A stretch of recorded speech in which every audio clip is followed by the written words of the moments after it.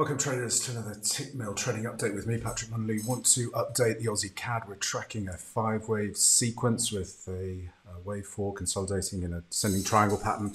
We were watching for the break. We've got the break now, and so short positions should be warranted here.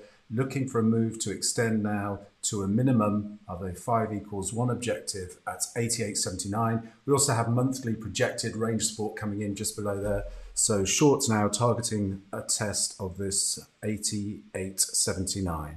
As always, traders, plan the trade, trade the plan, and most importantly, manage your risk. Until next time, thanks very much.